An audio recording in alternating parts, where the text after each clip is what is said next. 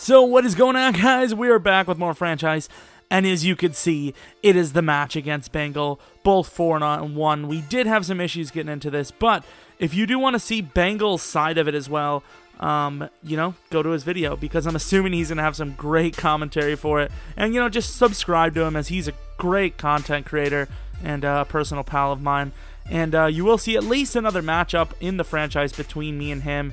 And let's get into the game. The game's already started, so I don't know what we're waiting for, as once again we start out very poorly going against his great team, and his team is great. He actually did a really good job with the Texans. They're already pretty decent, but he did really well, and we almost got a pick, and we didn't. He was kind of playing off our linebackers, trying to say our linebackers are bad. So can he prove that right or not, as he's already proven a touchdown to be worthy? But he did get the ball first, so that, you know, that's expected, especially against a good opponent like Bengal. Starting off with a run early, and that's something we really don't like to do, but we do have a user matchup, meaning the sliders aren't really going to be as much of a factor as they normally are, but we still get sacked.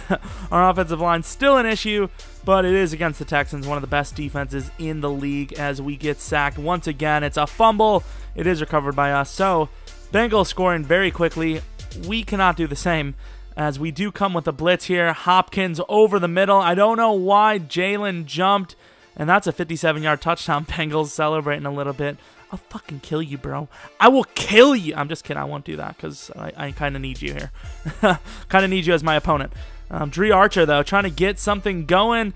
Tiptoeing in his Nikes, not his Jordans, because they don't wear that. That's like a basketball shoe. I guess they don't have to be a basketball shoe. But early on, Hundley already throwing incompletions after incompletions. But Derrick Henry, the tank himself, eating his Wheaties this week, as he is already off to a pretty damn good start. 2nd and 12. A is wide open. Kinda. It's a decent throw, and it is caught by Julius Thomas, our favorite target. And Derrick Henry outside again, running over another person. Absolutely wrecking shop this game so far. 1st and goal, 5 yards away. We're going to go with a pitch.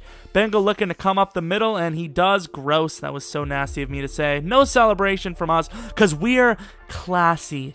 That's right. That's right, Bengal. We're classy. I was kind of like reaffirming myself there. I didn't even know what I was saying half the time. Once again, wide open again is another touchdown, as DeAndre Hopkins showing why he's one of the best receivers in the league. Definitely underrated. I want to see what he's going to do this year with more targets around him and a decent quarterback. Terrible decision by me there to throw that curl on the fade, but Hundley does a great job there. A wide open, not really. Motion to the left. I know Bengal absolutely loves that when he sees a little bit of weird, unrealistic stuff. Although something like that is realistic in real life. It's just there was no hand motion. 2nd and 1, 4 yards away, and Julius Thomas, as he always is, getting himself a touchdown. And I'm happy about it, because Julius is a freak.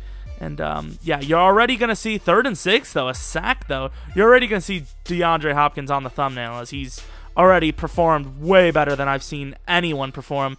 Another errant throw by Hundley, though. Wide open for at least 20. I know there's pressure all game, but still, Hundley, you got to make the throw sooner or later. And he doesn't again, so 4th and 7 after a huge stop. I do show the punt, though. It's either a big play or a boom boom. Boom boom? Boom boom. And it is down to the 1 yard line, and that's why we show it. What a punt. The punter showing that he's the best player so far, as he runs it up the middle, and we do get the stop. Tayshawn Gibson starting it off, and the D-line finishing it. So we are only down by 5 with a chance to score before halftime. Can we do it, though? Derrick Henry wide open, over the side, and trucking people, running over everyone, even his own teammate. Derrick Henry is not going to be denied. He is going to do his very best to win this game. And right bumper wide open, and Hundley again. I don't know what to tell you. I could have thrown to be there, and they would have maybe had a chance, but Hundley, you got to make the throw. Derrick Henry cutting out and then cutting back in. It was the choice of champions, to be honest, because there wasn't enough room outside. 3rd and 1, trying to get the 1st down. Derrick Henry gets popped in the middle by Bengal, but Bengal can't make the tackle, as Derrick Henry does extend the drive. 11 seconds left. Can we get a touchdown? A is wide open, and once again, the throw. It was all right, but we obviously wanted to hit the end zone. We don't, but we do get the field goal, and we get the ball at half. If you remember, Bengal did get the ball first. Curl route on 3rd and 4. Very catchable. Of course, he doesn't get it. But once again, another great punt as we pin him to the 4-yard line, but we're not going to be able to get him. That could be a touchdown. Bengal stops on the play. He told me during the game, we were on Twitter, and he told me that his fingers actually slipped off the controller. And believe it or not, it happens to me a lot too. As once, like, you look back at that curl route, and now you're starting to think, okay, maybe he should have caught that. Allen Robinson, Jalen Strong. I know Jalen's been playing really well for him. If you watch his videos, you'll know that. But still, come on now. As Bengal does make it a 2-possession lead there. And on 3rd and 6, we get sacked almost. His pressure, I wouldn't say it's necessarily his pressure. His pressure is good. It's the Texans' defense is amazing, and he's got a really damn good team. But just our offensive line and our quarterback play has just been absolutely horrendous. Kind of like that user play by me, DeAndre Hopkins, with another 30-plus yard catch. It was a really unlucky situation there, as he does throw it deep. That looks to be picked, and what are you doing? I don't even know who that is, but he misses the easy pick. Bengal drives down the field and over the middle right past me down to the 2-yard line. This should be an easy touchdown with 3 seconds left in the half. He throws a corner fade to Jalen Strong. That is another touchdown on Jalen Strong's amazing rookie career so far, rookie season at least. It is his career still. Bengal bumping A, couldn't get him open. That happened quite a bit. I don't think Bengal was trying to do that because he wasn't really in user coverage all that much, as we get a wide open throw down the middle. But he just bumped the player every once in a while. It did fuck our routes up, but that's all right. As another errant throw, 3rd and 10. We still have a chance to win this game, but I can't get a throw, and I don't know what happened there. I don't understand how that was a pick. Our guy was in front of it. I just don't know. And that's another wide open player. Who is it? Believe it to be Jalen Strong yet again. That's the thing we've learned so far is we need a new O-line. Quarterback play needs to be consistent. Decent throw there. Not bad at all. And we need a new wideout. We have decent overall wideouts, but they're not good enough. Throwing into coverage. Bengal moving his player out of the way. I don't know what the hell he was thinking on that one. As we're throwing a bomb, it would appear. 3rd and 4. We get sacked again. Absolutely destroyed. 4th and 14 is the 4th quarter, so we are going for it. Wide open. Hearns, I believe, over the side. Barely getting it past the guy in the flat. 2nd and 12. We're coming with some more predictable plays. And our quarterback play is so bad, we can't even just throw up a jump ball. Like, it never gets in play. Like, I would say 5 out of every 7 throws is incomplete just off of inaccuracy. Once again, another wide open player, and it just doesn't happen. X wide open again, another overthrow. I mean, let's be honest, we probably would have lost anyways, but if we had more consistent QB play, we would have had a chance, as we do get a pick. Linebacker number 1 pick, Bruce Irvin getting a pick. We got a right bumper wide open, and another missed throw.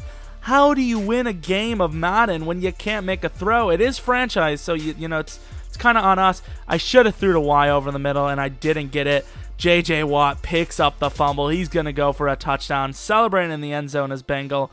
And that is a 50 burger. Or is it? It is overturned, as apparently we were down. Thank you, Jesus. I don't know if I can handle having 50 points put up on me. And we get a jump bait. I know Bengal will disagree with it, but you got to call it a bait. I mean, he didn't expect me to jump down in there.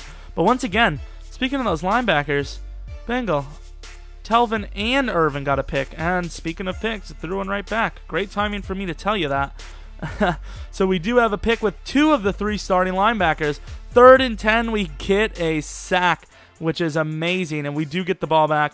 Pretty much just fighting for dignity here, and not much dignity is going to come out of that, as we almost get safety. That would have been really embarrassing. And 2nd and goal, Bengal rolling out with Osweiler. He's going to throw it, and he gets picked off, and you would not believe it. That makes every single starting linebacker of ours having a pick on Bengal here near the end of the game. That is a crazy. Every single linebacker. As Benedict McKinney on the user for Bengal does get a sack. We bomb it to Y, and once again, whether or not it's a good read doesn't matter. The fact that we can't get the throw off is ridiculous. Like, how are we not coming close? But that is going to be your final. Of course, Bortles will be back for the next matchup against Bengal, which, believe it or not, is Week 17. That could decide the division, although the Titans are leading.